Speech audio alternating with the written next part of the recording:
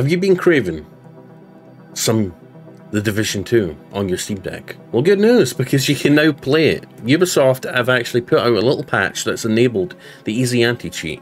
So The Division 2 now works on Steam Deck. Now, there's a few issues with the game stuttering the first couple of times you run it because of shader issues. But it runs, and that's good for everyone. And I've not actually played The Division myself. In fact, I played the first one a little bit. I've been kind of curious to play the second one. I would love to play it on the Steam Deck, and now we can, which is kind of awesome.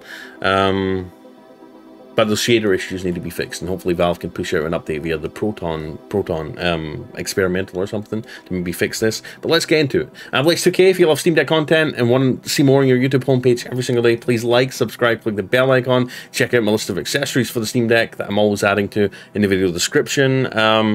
Let's go, let's talk about this.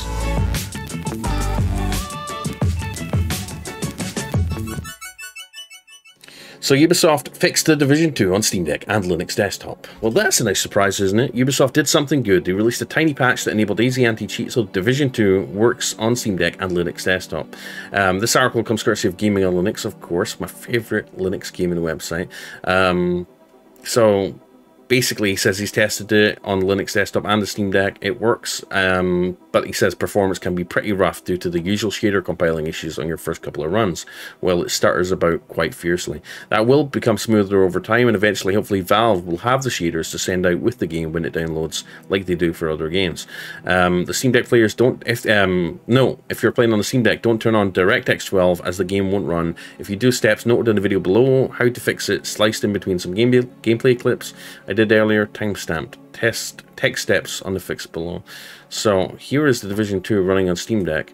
It looks a little bit low resolution, but hey, it's the frickin' Division 2, and it seems to be getting 40 FPS solid. So that's pretty interesting. I'm not gonna lie, it does look pretty good. Are you guys tempted to play Division 2? Now there is a DirectX 12 fix to turn off DirectX 12.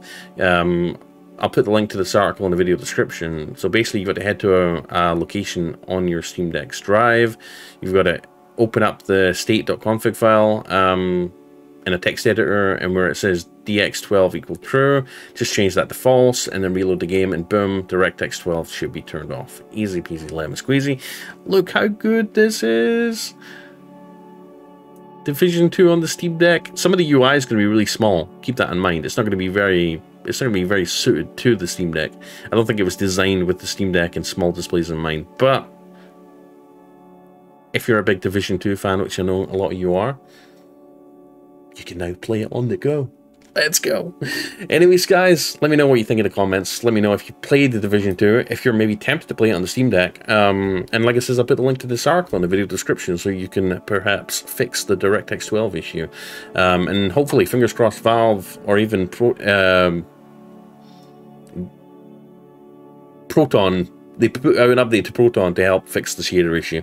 But even without that, you are going to be getting some stuttering, but it should get better over time, according to Gaming on Linux. So there we go, guys. Division 2 runs on Steam Deck.